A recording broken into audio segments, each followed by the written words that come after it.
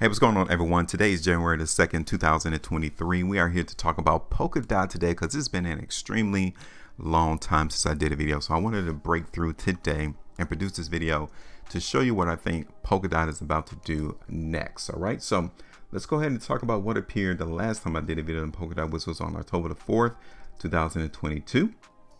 I was looking for the price of Polkadot to go higher. You guys can see that initially that didn't pan out. Okay, you guys can see right here that resistance was still holding strong. It was firm right there around $6.50, which I addressed on that video. So we should not be surprised as to why Polkadot did not go higher immediately, because of $6.50. That's where the resistance was, and that is where it held firm, and price in Polkadot went lower. Now, one of the things I will give you and say to you is that the only thing that I got incorrect in terms of my price prediction is how low I suspected support was going to come through.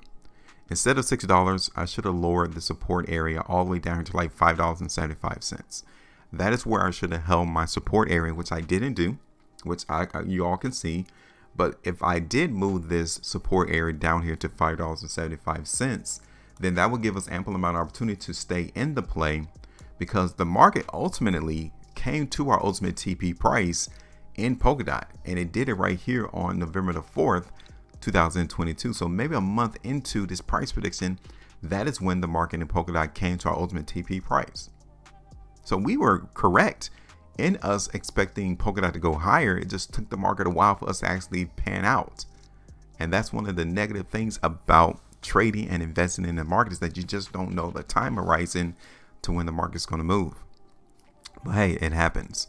So either way, how you look at it, it was right. My price prediction was right, or it was wrong. It all stems down to the time period of when you look for the market to move. All right, so let's go ahead and take that out the way though. And let's see how Polkadot has broken some massive areas of support, which was right here. Okay, this is where the prior area of support was in Polkadot. And it's not good that it fell below $5. That's the first thing we need to talk about. Because if the buyers were really buying Polkadot at $5, we would not have seen this price bar right here form. And it did on December the 16th.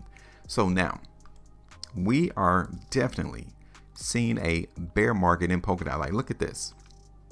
Look at where price currently is. We are now trading at price levels in Polkadot that we haven't seen since like the beginning or the ending of 2020. We are now right back to where we started 2-3 years ago. That is crazy for us to actually come back to an area that we haven't seen in such a long period of time. So we need to focus in on where support is going to be here. Okay, this is where our eyes needs to be focused on support in Polkadot as to where we're going to look for the buyers. Okay, so you guys can see that right now the market in Polkadot is holding support around 450, which is logical because we were trading and holding support all the way back in November 2020. Support here as well. The next area you guys can see though is at $4. That is going to be the next area of support for us to look for Polkadot to move to. That's pretty good area of support there too. So we got $4 here, and then I would say $3.50. So it looked like support is being found in 50-cent increments. First area is $4.50, second one is going to be $4, third is going to be $3.50. Okay, so now let's hit this back over to where we are at currently in price action. And we can see that, yes, generally the overall broad brush movement of price in Polkadot is down. Okay, we get it. But when you look at this on a different time frame, we're not actually seeing a lot of bearishness pan out. The only issue that I would say for us to really see Polkadot move higher is this resistance area there, which is around $4.60. Yeah, we can see the market in Polkadot get rejected there at $4.60. You guys can even tell it right here. Like, the market is already telling us where the sellers are at. And it's here. Look at this. This 1 hour price bar is telling me that sellers came through, because we saw the market run up to $4.56, and then it closed off of the highs. And on top of that, volume also came through. So what we need to do currently is we need to wait and see if the buyers are still here in the market in Polkadot. Because if they are, then guess what? We can look for the price to break $4.06 higher, maybe hit $4.70, and then possibly run all the way back up to $5. All right. So these are areas of resistance right here, right now. Okay, I'm here to tell you that. Now, currently we are in an uptrend, which is fantastic. The only issue is us looking for buyers to confirm price movement higher. Now, am I looking for a lot in terms of price action? No, I'm not. If anything, I'm just pretty much expecting the market in Polkadot to trade sideways and ever so slightly inch higher in price. Okay. Now, this is where support is. So guess what?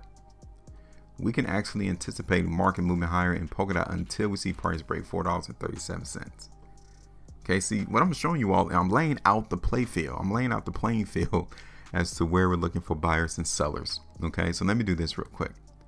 Now I'm going to play some strength into the market at Polkadot, but again, let me tell you this from out the gate.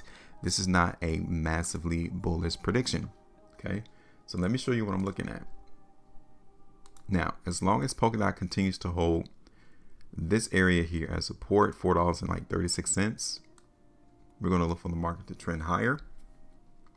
I wouldn't even take it this low. Let me go ahead and bring this down to the lows that occurred at $4.25. We'll do that. Okay.